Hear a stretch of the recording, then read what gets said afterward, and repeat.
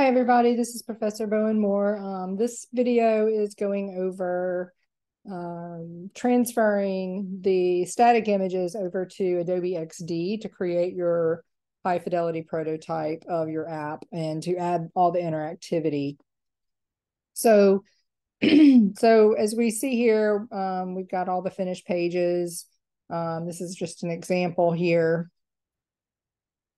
And so from here, what we're going to do, obviously, we're going to save it as an INDD document. That's your workable, editable document, original document. And then we're going to export JPEGs of these screens. So I'm going to put those to my desktop to start with, because we're going to drag those to XD and we just want them easy to access. So as soon as I do that, it's going to come in here with another screen with, asking me if I want all pages or a certain range of pages. We're going to select all pages. We have them at the right resolution and color mode and everything. So we're going to just click export. And so what it's going to do is it's going to turn these individual pages into individual JPEGs. So I can't minimize that for the moment, though. There we go. So you can see some of the pages here. They're on my desktop. So we're going to have that, and then we're going to open XD. You may have to install it, but if you are on a Apple or a Mac, you can go up to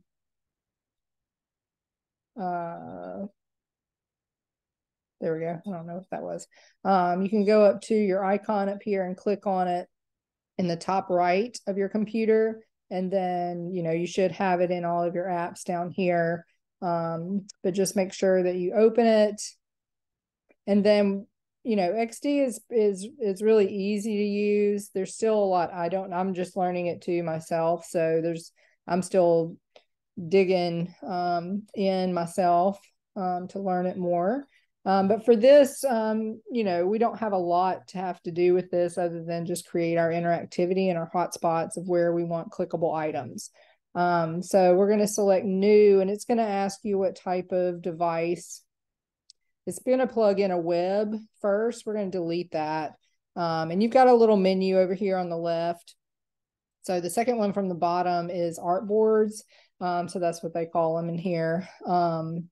But we're going to select that, and it's over to the right. It's going to give you different types of artboards: mobile, tablet, web, desktop, social media, whatever you're designing for. And so we're just going to select the iPhone X. So you've got design, and then you've got prototype if you look up in the top left of the screen. So right now I know I have, if I go back to, let me move this over so I can access it. So if I go back to my static screens in InDesign, I've got 1, 2, 3, 4. Your loading page does not have to be three pages, by the way. But in this case, in the example, it is 1, 2, 3, 4, 5, 6, 7. This is a big scrolling page. 8. So we've got 8 artboards total. So I'm just going to keep adding artboards, and you can move this around with your 2 fingers.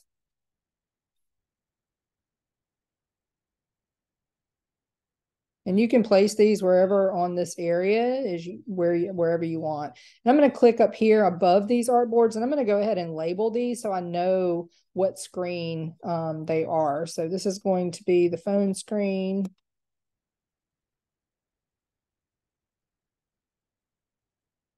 This one's going to be the loading page 1.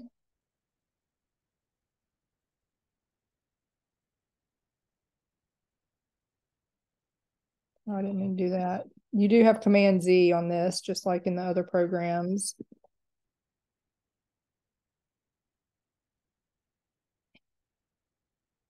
You can go up to the selection tool also, just like in InDesign. So this will be the features article or story.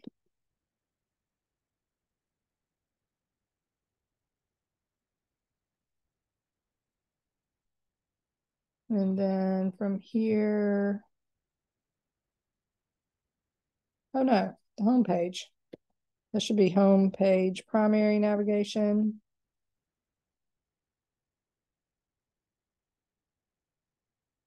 Home page, secondary or hidden navigation view. And then here's the feature. And then sidebar content. Okay. So now from here, we can drag those images into these artboards. So I'm just going to go back to my desktop here, and it should be labeled with your last name, UIUX, and then it'll number the images as they go. So I can minimize that for now. I just got to find them all because they seem to have scattered all around my desktop here. Here's the phone image. So I'm just going to drag that to the first artboard. Obviously, it's really big. So I'm just going to zoom out and just, you don't have to use the Command Shift on these. It'll just automatically scale proportionally. And then we have loading page 1.